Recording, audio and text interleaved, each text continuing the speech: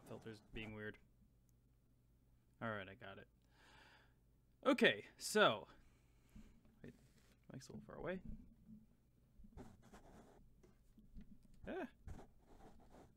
There we go. Okay, so, hi there. This is Adam from the Arcane Mystery Tour. I am the DM, and the DM. That's pretty much all I do on the podcast. Usually I the word host, but as some of you might know, all 4 of the members of the Arcane Mystery Tour live in Florida, which is currently being hit by, or currently on path to be hit by Hurricane Irma. One of our players lives in South Florida. The other 3 live in the Central Florida area, but we're all in areas that are most likely going to be hit. Thankfully, most of us aren't evacuating, but we will be losing power during this time. So, unfortunately, the usual episode that we'll be playing this week right here is not going to be playing.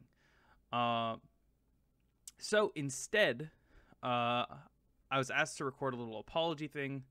Like our director team decided that we should record at least something to give you guys on the feed something to know about like what happened, and something to at least put something in there for the week, so that it's not just dead space for those of you lucky enough to not be in that situation.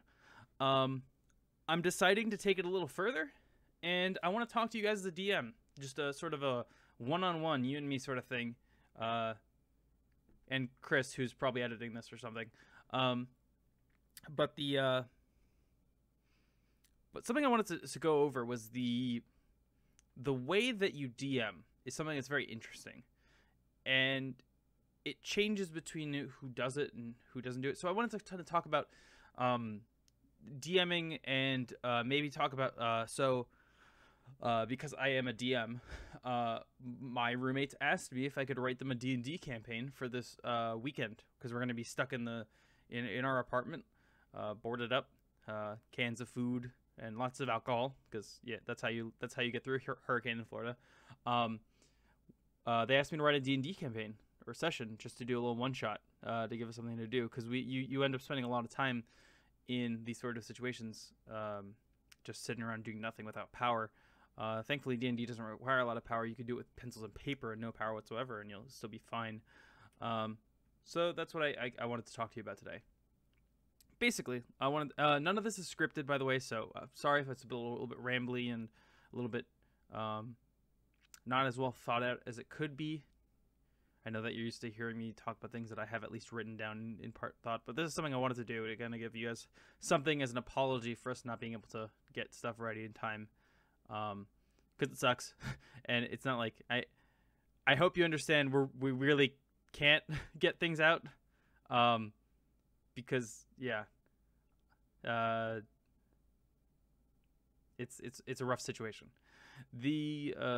So first of all, DMing. Big thing about D&D is that the DM is your first lesson, or first tip. If you are a DM or a player, this applies to you. This is something that you can keep in mind.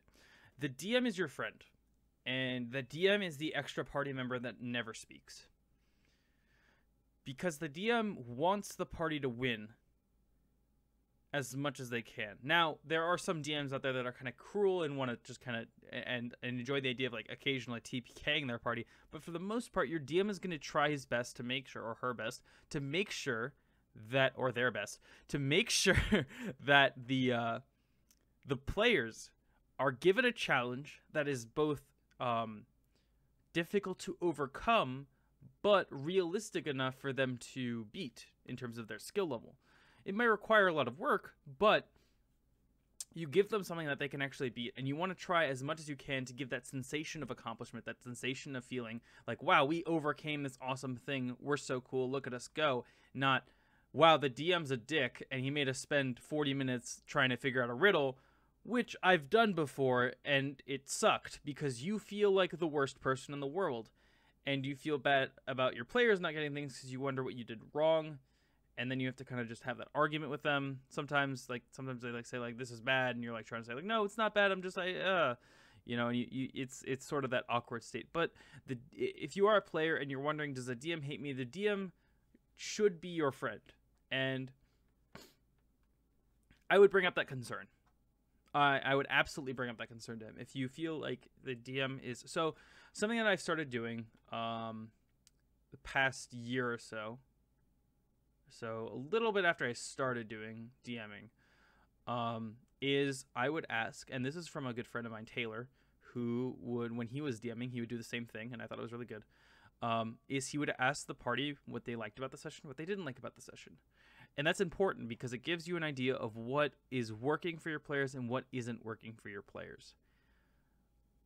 A lot of DMs will come to the table with their story in mind, present it, have the players go through it, and that'll be it. That'll be the extent of their interaction, which can be good, and it adds an element of like surprise, and adds an element to like this, the professionalism of the table, I guess you could call it. Which is good. I think it's really good for D&D to have that, because it makes it feel more legit. Like, have you ever played a really poorly made indie game, and like you can tell because the UI isn't that great and the particles are weird, or there isn't a lot of stuff. It's like there's not a lot of polish or frills and bells and whistles and things like that to make it look like, oh, this is a finished working product. There's lighting and stuff. All that's something that D&D kind of has to struggle with making sure doesn't happen, unlike other mediums, or like other mediums has to struggle. But in its own way, that's, I guess, part of it is the way that the story ends up. It should all feel very concrete and solid. So a lot of DMs will come, they'll do that, and then they'll go off and they'll write the next session, or they'll have the whole thing written out in advance. A lot of DMs will do that. Some DMs, and I think a lot more, the more experienced DMs you find, will write more ideas, like not word trees, but like word bubbles and like thoughts, and like just this is an idea that I want them to do. Here's how I would kind of like do it, but they won't set anything in concrete, like this is what they're doing, this is where they're going, this is what is happening, because they're able to bring that extra level of improvisation to the table, because they're able to go with the flow. I personally have a big problem with that still. I'm still very inexperienced and new when it comes to D&D DMing. As a player, I'm fine, but as a DM, it's a different challenge entirely, because you have to account for so many elements and variables and player think, which can be hard, but is kind of my entire career anyway. So if you are looking to DM, talk to your players. Ask them what they're doing. Like, ask them how they feel about things after the fact. Try not to do it in the middle of the session. It makes it weird. After the fact, ask them about how they felt. It went. Did they feel satisfied? Did they feel like it was a good challenge? Not, did it go exactly as you wanted it to, but was it fun? Because that's a big part of it, is that you want to make sure it's a fun experience. And as a player, you should be giving your DM as much information as you can, and try to steer him. Don't just criticize, but try to steer him in a direction that you think would benefit the both of you. So your DM really likes this idea of mummies in your game, let's say. Trying to think of the scenario on the spot, so forgive me if it takes a bit to get through. He really likes mummies in your game, but you hate mummies for whatever reason. Not like they horrify you, or like they make you like actually like it's an actual phobia of yours, because that's something your DM should never be doing. We'll talk about that in a second, but definitely, you know, let him know that like those sort of settings don't excite you as a player. And you know, if he says, well, I want to write this story, then it may be time to talk about the idea of not being a group anymore, or you exiting the group to some capacity. Because if you don't enjoy being there, if you're not enjoying the story, why are you there? Why are you playing? Why is your DM spending time writing it? It's an insult to you and to the DM. It's an insult to the other players at the table who are trying to take this as seriously as they can for you to do that. By the way, I have a beer, so you might hear me drinking.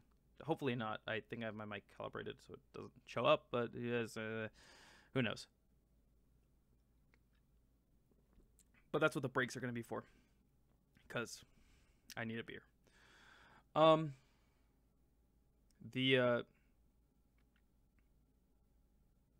So the big thing that comes in after that, kind of leading off that topic that we talked about earlier, player comfort. So player comfort's a really important part of this process of player enjoyment that we're talking about, where you need to make sure that the topics that you're covering in your game aren't legitimately horrifying to the people playing. Excuse me. Yes, sorry about that. Legitimately horrifying to the people playing. So topics like slavery, rape, genocide, these are topics that everyone's not gonna be comfortable with. You know, there is a lot of history around these methods of interaction. I don't really know what to call them. It's definitely intense. It's definitely something that's hard to do right. If you're a young writer under what, I guess the age of 40, 50 even if you're into the topic of rape is definitely something you don't want to get into. It's not something easy to write for. But if you want to, make sure your players are comfortable with it. That's super important, and that's why a lot of that has been the case for why some parties have fallen apart. Thankfully, none of that I've been a part of, but I've heard stories of parties have fallen apart because people were uncomfortable with the way that people were playing the stories that were being presented because of those sort of themes, those sort of topics, that sort of idea of like, my character is very flirtatious, he's going to hit on everyone, and that makes the DM or one of the other players uncomfortable because one of the party members is constantly like making sex jokes at them or in like derogatory terms that are sexual in nature, and it makes them feel like they don't feel welcome anymore. I think that's the word I was looking for since the beginning, the word welcoming. You want people to feel welcome to the table. So that is why, in part, I'm probably never going to have players have intimate relationships with NPCs. At least not ones that are going to be explicit or detailed. They'll be general and vague at best. It'll be definitely choice based on the matter, because I don't know about you, but I don't think the idea of listening to me and Chris flirting at each other for an hour and a half is very fun. For people that are coming for a story about fantasy and magic and mystery and all those things, it's in the title. And it just doesn't feel like it's time well spent on things that could be spent on, I guess, things that are fun for you guys to listen to, which is the other added aspect to the game. I want to talk about that a little bit more in a second, but the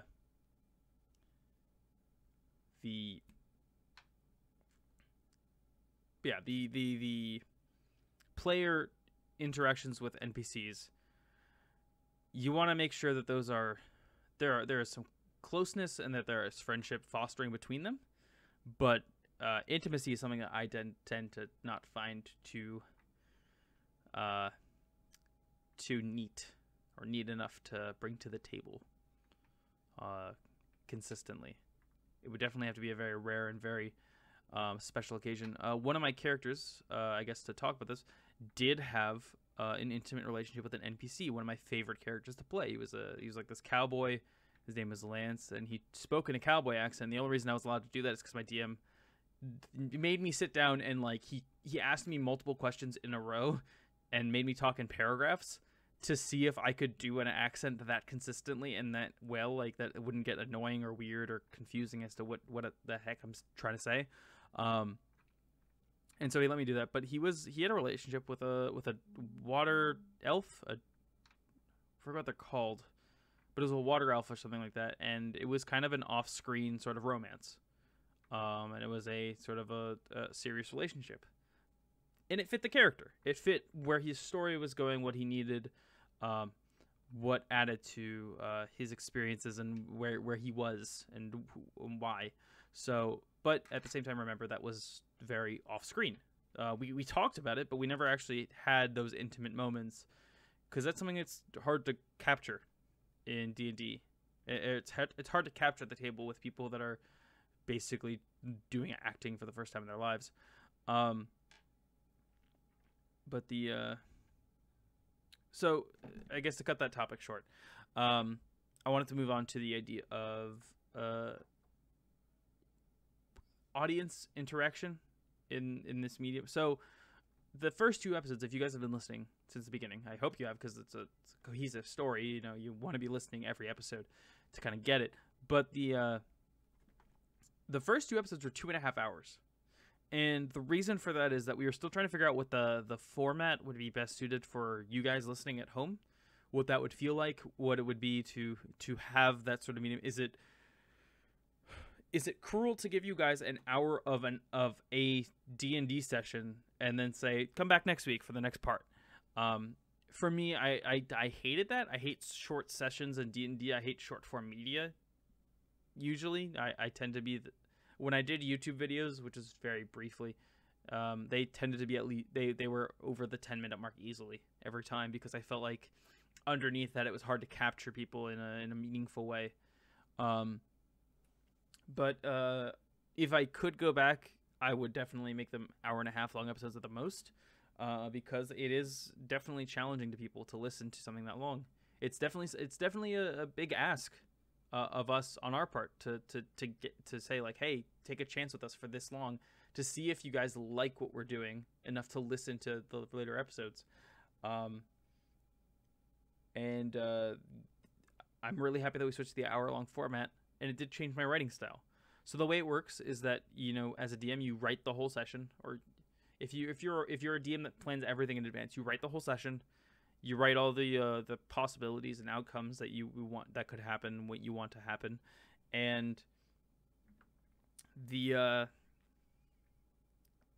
usually lasts about 4 hours to 5 hours per session of play. Sometimes it can go up to 7 hours, depending on how complex and how big your party is, and the story, and all these factors like food and timing and what time of your lives you're in. I find that younger players can definitely play for longer stretches of time before they tire out, and experienced players can be the same.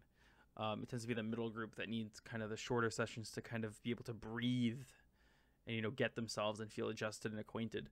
And I feel like, to some degree, a longer session allows people to kind of warm up, to get into their characters, to get into the groove of things, and then by the end you have this really solid, consistent play that goes on, and it's a lot more polished, and it's a lot more true to form of what the characters are. But sometimes it's hard. This past week we recorded episodes 8, 9, and 10. 8 and 9 were recorded together. It was going to be 8, 9, and 10 all together, but we got exhausted. We were just tired, and we just had to stop. We ended up spending around 2.5 hours per recording, which is 5 hours, which is not a lot of time recording, honestly, despite how much of that gets cut out from the episode, and how much is chopped down for you guys in the listening experience. And we've explained that before, why we do that, but I can kind of reiterate that here in a second. The format of podcasting, this game, it requires changes. It requires a lot of changes to the way that you write, the way that you pace things, the way that you do things, because like we said earlier in the very beginning, that we are not using any visual references for anything other than text when it comes to us playing this. And even then, I don't show the players anything. The only way we interact in episodes is via a voice call. That's it. I don't see them. They don't see me. Nothing. And that's for the sake of making sure that the players are getting the same experience that we are going to be giving to the audience later. It doesn't seem fair that the players would get to see a battle mat and pictures and stuff, even though I did show Stewart a picture in one of the episodes that will be going up after this, episode 9, I believe. 8. It doesn't matter. You'll know if he leaves it in. But I showed him a picture, but that was just him, and it was very specific. I don't do that normally.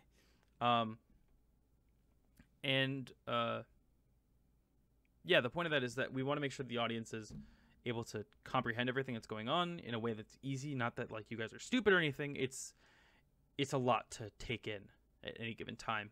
An hour and a half is a huge chunk of time, but that's good for once a week sort of thing. Like, here's your meal for the week. You know, eat it at your leisure. Take a sip every day. Take 10 minutes every day for the week, or do it all in one go. You know, down it all at once. And that's how you kind of digest it. But we need to make sure that we are not overfeeding you guys and in a way wearing ourselves out even further, because to write those 2.5 hour long sessions, it required as much work as any conjoinment of episodes that I would be doing, that I did after that, with less results, honestly. Those episodes got a lot less out of them, or they were less content rich and dense than the later episodes were, and to their fault. So yeah, if you're thinking about doing a D&D podcast, try to keep it around an hour and a half at most. Now, like I said earlier, I know I said I was going to talk about something. I probably forgot. I can't remember right now. I'm sorry if I forgot and you were hoping to hear about something, or there's a topic that I didn't cover for any reason. I promise it wasn't intentional. I'm trying to not fill space, but I'm trying to give you as much as my thoughts are able to. So anyway, let's talk about planning a session. So I have a weird case where if you are playing D&D for the first time, or you're playing with people for the first time, you're probably going to be writing their character sheet for them, at least in 5e, and at least to kind of make it a lot easier to swallow. I recommend writing 5 or 6 sheets, at least 1 or 2 more than the amount of people playing the game, and giving them options, like saying and show them all the characters and be like, here are your options, pick as you will, and let them kind of decide for themselves. I want to play this. I want to play this. It lets you write different characters. It makes sure that every person is playing a different character. Make sure that they have something that's actually well thought out and written, and it could relate to your story, even the way that it's written. I have thoughts for season 2 that require some character choices that I would need to make sure that are being made in advance.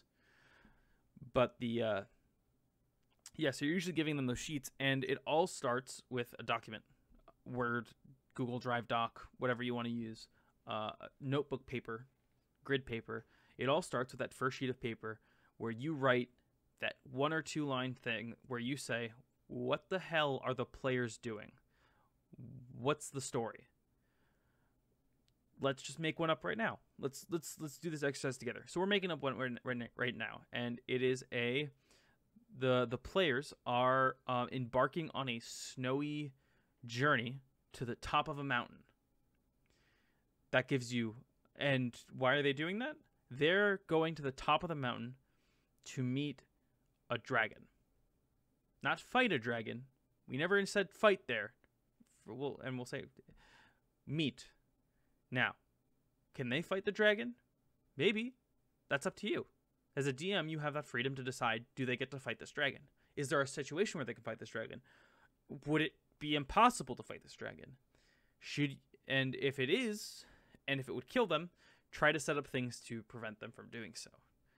Try to make sure your players have a good enough chance to escape death or avoid certain death, but don't prevent it entirely, because it'll just end up making them feel stupid. And it'll make the game feel a lot less natural, which is kind of the benefit of D&D. So, we have this story. Going to the top of the mountain to meet a dragon. Why are they meeting this dragon? Well, the dragon is a magic wish dragon. They're trying to bring someone back to life. Who are they trying to bring back to life? The king. They're trying to bring back to life the king of their kingdom. So, you have these knights. They're trying to bring back the king. They're going to the top of this mountain. They're meeting this dragon. Who are the knights? Well, we write down the characters, or we ask our players, hey, write a character with... And you can, when you ask your players to write characters, it is okay to say, can you try to include this into your background? Now, if you say everyone has to play an orc, everyone is a barbarian and stuff, that's not necessarily the same thing. You might as well just give them character sheets and say, but make sure that's okay with them at first. But like, you might as well write their character sheets for them at that point. I'm saying like, try to weave it into the plot that, for the most part, the main band has some connection to the story of the quest. Now, let's say I say, hey, I want all the characters to be knights. We have 5 players. All of them have to be knights, or at least most of them, to make the story work. So, what do? Well, let's say someone, Jenny brings a character to the table that is not a knight. It's a druid. It's a barbarian. It's a ranger. And they're from the woods. They're from another city. They're from across the sea. Maybe they were hired along because of the party being ill-equipped to handle this on their own. So they hired outside help. You have your hook. Or maybe they also have interest in making sure the king comes back. Maybe they have to speak with him. Maybe they have a connection to one of the other characters. That's something you can decide with the player. That's something you can ask the players to work on or to speak to them privately about. I could have messaged Jenny in advance. If she didn't, and I didn't know that, I could then say like, all right, Jenny, what is your character? And she tells me her character, and we decide how she got involved. Or if you want to do the classic bar, just have her be in the tavern. Speaking of which, I don't recommend doing the tavern. The reason why, it's really, really generic. But if it's your first time playing, do it. It's awesome. Because it's your first time playing. Might as well. But if you've played D&D before, you're playing with people that played D&D before, try to think of other ways for the party to get together. Try to think of other ways for them to be connected. Think of shows like Sense8, which has these people. I haven't watched it, so I'm talking a little bit out of my butt here. But it has these people linked, like not physically. They don't know each other, but they are connected. In this sort of like other way. You could have these people like psychically linked. You could have these people spiritually linked. You could have these people all worshippers of the same god, but from different names. That would be that's another way to do it. So one person is praising or a follower of Talos. Another person is a follower of Odin. Turns out they're the same dude in whatever world canon that you have. And so they've been sent on the same pilgrimage, and they end up running into each other. And as they talk, they realize that they're talking about the same guy. It's just that where they come from, he goes by different names. That's it. So you want to set up challenges along the way. So we have our mountain, we have our goal, we have our purpose. We have to set up the things along the way to make sure that challenge feels worthwhile. To make sure that challenge isn't so easily won that it doesn't take 10 minutes and the party gets back to the bar for fruity drinks right afterwards and no big deal. Is the mountain treacherous? Is the mountain booby-trapped? Does the dragon hate visitors? These could all be reasons. Now, you could have other travelers along the road that are trying to get a wish themselves, and they're also trying to make sure that people don't get up the mountain. Or there's a private expedition up the mountain by another group of not so friendly mercenaries who are trying to get their bandit captain's wish, which is going to be lots of gold or something. And they are going to be in the way of the party so the party can overcome and defeat them. Set up a few things. One, always have a logic challenge, always have a physical challenge, and always have a mix of both. Finally, have yourself a challenge that is deceptive. Not logical, deceptive. What I mean by that is a red herring challenge. So, you could have a group of enemies situated, for example, in episode 1, the guard room with all the guards eating lunch in the cafeteria was the red herring room. It was a room the party did not have to go into. They thought they had to go into it, but they didn't. Or, well, one of them did, and the others had to follow. But they could have ignored that room completely, never fought them. The reason for that is that it makes the dungeon or the challenge. By the way, I'm going to use the word dungeon a lot here. Dungeon can refer to anything. A town can be a dungeon. A forest can be a dungeon. That's a family. The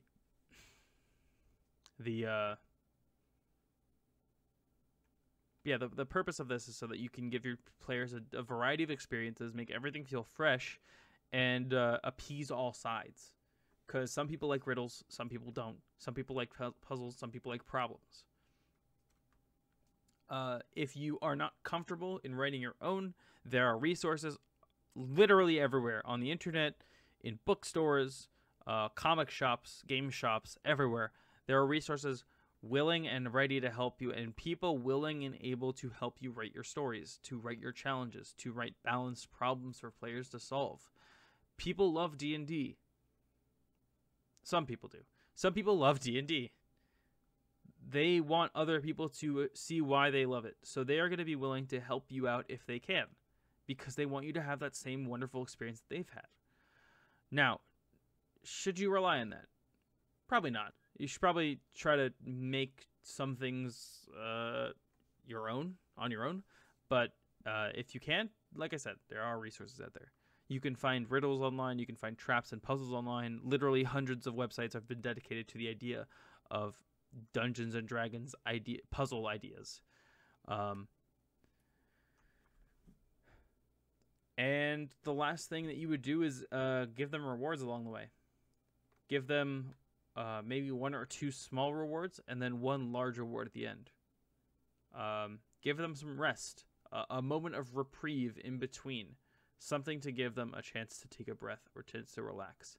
That can sometimes be the town before the dungeon. Sometimes that can be just a room in the dungeon that is literally made to be that way. Or not. Maybe it's enough to get a breather, enough to have a conversation, but not enough to sit down and actually rest. And that could be the idea. Maybe it adds to the sort of treacherous nature of where they are traveling or where they're traveling to. By the way, just because we said that they're going to be on a snowy mountain doesn't mean they have to be outside. They could be inside the mountain at all times and then come out at the very end. Or be outside at all times and then go inside at the very end. Obviously, I'm going to recommend staying inside if you're new to D&D. It makes it a lot less complicated if you have a room, like physical restrictions as to where they are.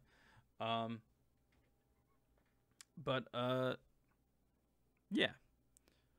Another thing, if you're playing in person, have a grid. Have a little like a grid thing to track combat with, so that the players and you can easily see where everything is. Something you're able to draw out the room space on. There are these cool dry erase mats that you can get that have a grid on them, and then you can draw the shape of the room, and you're like, all right, place your units in there and stuff like that, and that's how you keep track of distance. A lot of the distance tracking I have to do has to be on the fly in my head or written down on notebook paper. It is not fun. It is difficult. Is it accurate? No. Half the time it's not accurate. And I promise if you listen, you'd probably find some of my inconsistencies. And they're pretty bad. They're pretty rough. They're pretty moment ruining. But you're not limited to that in a in-person setting, and even on an online setting. There is a Roll20.net, which is a fantastic resource if you're trying to play online with friends that live in other states or other countries. You can have your little figurines on there, and it has a grid system built into the way it tracks things, and you can roll dice on there if you don't have dice. It gives a lot of ease of mind to new people playing the game. So what kind of treasures do we give players? Magic items seem like the first, most obvious choice. I always err on the side of give them something that might be useful, but isn't always useful. Give them something weird. Give them something strange. I like the idea of a magical world where people made weird things and then just left them. One of my favorite items is a necklace that lets you know if it's raining, but it can only work outside and within 1 mile of the source of the rain. So basically, it lets you know if it's raining if you're in rain. That's funny. But what that can mean is, what if they're in a challenge where they're outside and it's raining, and then all of a sudden the rain stops and they're in this weird sort of like fog and they're surrounded by skeletons and stuff, and one of the players rolls a perception or an arcane check, and then you hint that the necklace is still glowing. The necklace is still reacting. Suddenly now you've given them a hint that this isn't real, that they're in an illusion of some sort, and now you've given this weird mundane item that's crappy that your player decided to keep wearing because it's funny an actual purpose. And that's way cooler than the idea of a magic sword that shoots lightning bolts, because, well, it shoots lightning bolts. I mean, that is the beginning and end of the excitement there. Weird, mundane items that could be useless entirely, or are very specific or even semi-specific, but are powerful when they are used in that way, I think make for a lot more interesting interactions in the game world. As you'll see in the next couple of episodes, I introduce a magic shop where I got to introduce some of my new favorite toys that I've invented. And I like to think of it like toys, because it's stuff that if I was a player and these were items introduced, I would really want to get my hands on them, because they seem like a lot of fun. I introduced one in particular to my roommate, and I think I mentioned in the episode, but I don't know if it's going to be in there. He spent the next week and a half just coming up with and messaging me different ideas of how you could use it to do weird things, like murder people, or to like perform like cool magic tricks or things like that, or just do funny things. And that's kind of what you get. Also, know the personality of your players. It's kind of a big one that kind of is coming out of nowhere. Know what kind of players you're playing with. Are your players likely to call your characters Dick McFarts a lot? Or are they going to call him Ulthras, the fourth savior of the realm of Highland? What kind of people are you playing with? Do they like jokes? Do they like stories? Do they like combat? Like, what are they looking for in the game? What are they going to bring to the table? You should ask these things. Like, hey guys, what do you want out of a game? Like, that should be a question you actually ask your players. Like, do they want something that's combat heavy? Do they want something that's puzzle heavy? Do they want something that's funny? Do they want something that's serious? Simply put, with just those two different questions, like those two this or that, you can get a lot of good information out of your players. I've gotten a lot of good ideas out of players because I've asked them questions after the fact. I've asked them questions before I even started writing the campaign.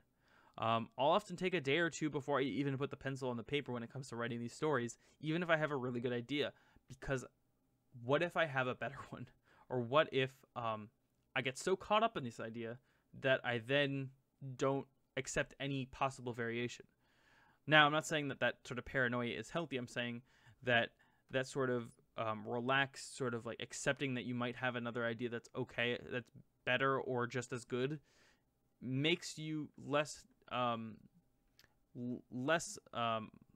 obligated to your idea, despite having it first. So, mundane weapons. Gold is a big one. I'll let you know now, 5e is not made for a magic environment. Or it is, but it's not made for magical items. 5e was really big on the fact that in 3.5 in Pathfinder, magic items were the go-to method for players to power up. Because once you hit a certain number of levels, it gets weird to keep leveling you up. Once you hit like level 16 in the game, you pretty much stop leveling. Because at that point, after that, you start becoming like too powerful. Or you become so powerful that you start fighting things. It is only a way for... you start fighting things that you can only fight because you're at that level. You start being able to fight really cool monsters because you're finally able to meet their challenge. And that's I guess the point of it. So to make players feel powerful, people give them magic items so they feel unique, so that there's a lot more personality the way they're able to play themselves. So not every monk is the same monk when they reach level 20, because one monk has magical bracers, one has a talking stick, the other one has little fairy wings on his boots, and the last one has a helmet that can see through metal, but not anything else. I don't know. Just cool, weird things that they can do.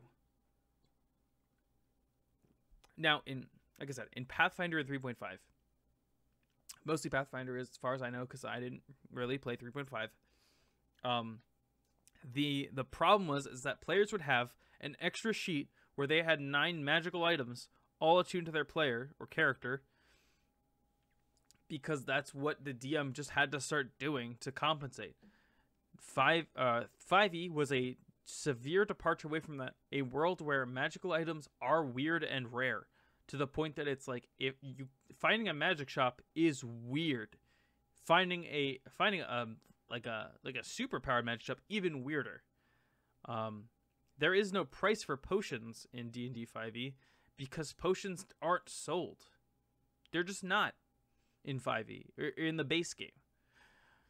Now you're asking yourself, but Adam, I've listened to your show, or I think you have. Adam, I've heard you talk about this. I've heard you give prices out. Where do you make these numbers from? Honestly, it comes from experience. It just comes from, I think this is a good price. I'll go with it. If it starts to be a problem, you change that price. Market can inflate and deflate as needed. That's realistic.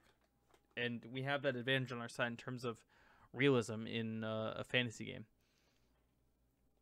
So, I guess a good sort of number is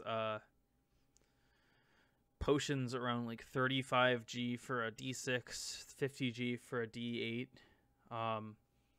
and then 500 and up at least for every magical item, 1,000 to 2,000 for ones that are super powerful, and 5,000 and up for things that are like legendary status, like things that are like, this is the sword that killed a man who became a god or something. I don't know. This is the spear that killed Achilles. That would be a legendary item that would cost 5,000 gold, and it could probably make you fly, and also shoot lasers out of your eyes or something. But the I guess the cautionary urge is, do not give magical items out like candy, at least not ones that are strong, because it'll get ridiculous really quick, and you'll end up with a Pathfinder scenario.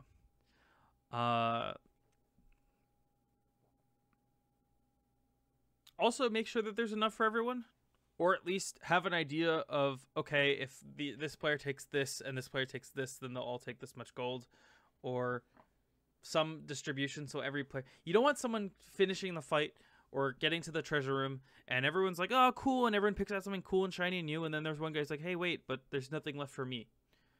And suddenly they have to spend another 15 minutes figuring out how they would even distribute 4 items amongst 5 people.